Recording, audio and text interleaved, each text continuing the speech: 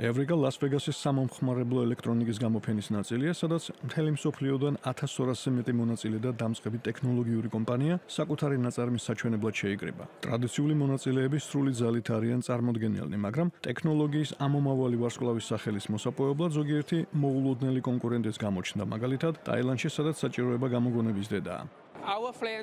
მეგობრებთან ერთად მინდოდა რობოტების კომპანიაში გვემუშავა, მაგრამ ტაილანდში ასეთი ვერ ვიპოვეთ. მაშინ ძალიან ახალგაზრდები ვიყავით და ჩვენი საკუთარი კომპანია შევქმნით. მაჰესორ ოგფათი და მისმა მეგობრებმა შექმნეს უსაფრთხოების რობოტები დრონებთან ერთად, რომლებიც სასოფლო-სამეურნეო მონაცემებს აგროვებენ და ამუშავებენ. სინამდვილეში უფრო ტექნიკური საკითხებისგან ვიხრები, იმას გულისხმობ, რომ საინჟინრო საქმიანობა მეხერხება და როდესაც აღმასრულებელი დირექტორი ხდები და ბიზნესის ენით უნდა ისაუბრო, ეს დიდი გამოწვევაა ინჟინერისთვის, როდესაც საკუთარ თავს წარმოადგენ. გამოფენა კარგი ადგილი იქნება ჩემთვის, რათა გაყიდვების შესახებ მეტი ვისწავლო. ეს ასევე კარგი შანსია ქვეყნის ტექნოლოგიური ტალანტის წარმოსაჩენად, რაც სიურპრიზი იყო პუჩარუ კუნჩესისთვის, რომელიც ნიუ-იორკის და ჩიკაგოს გაკვეთილების შემდეგ თავის ქვეყანაში დაბრუნდა.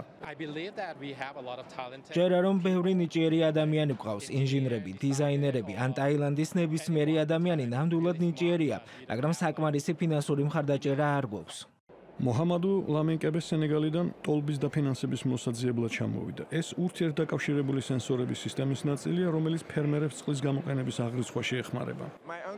ბიძაჩემი აფრიკელი ფერმერია, თავისი სარწყავი წყლის 50-დან 80%-მდე ცოდნის და წყლის კონტროლის არქონის გამო კარგავს. ეს კი ფული ღირს.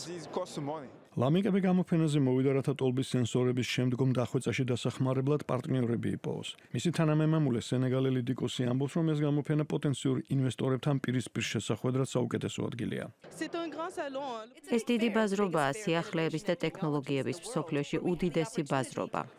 უკრაინის სტენდთან ანასტასია რომანოვა თავის ჭკვიან ეკოლოგიურად სუფთა კოღოს კონტროლის სისტემას აჩვენებს. ეს შესაძლებლობები ნამდვილად მნიშვნელოვანია, რომ უკრაინელ ტექნოლოგებს ხმა მიეცეს.